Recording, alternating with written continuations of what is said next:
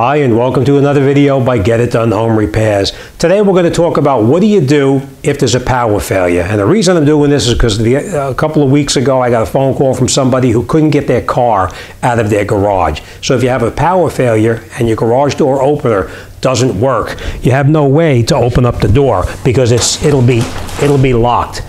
It very simply, you just grab this red handle that's on every garage door opener has this red handle. You just take the red handle, you pull it down just like that, and then the garage door itself, you can actually open it up without having to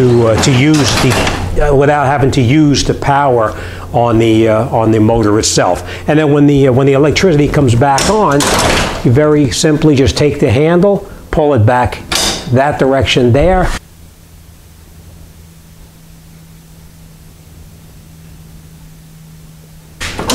Like that, and then you cycle the garage door up and down, and the door will automatically reconnect into the holder itself, and then you can use your garage door as your normal garage door. But that's it. That's today's tip for you. All right, thanks for watching, and I'll see you on the next one.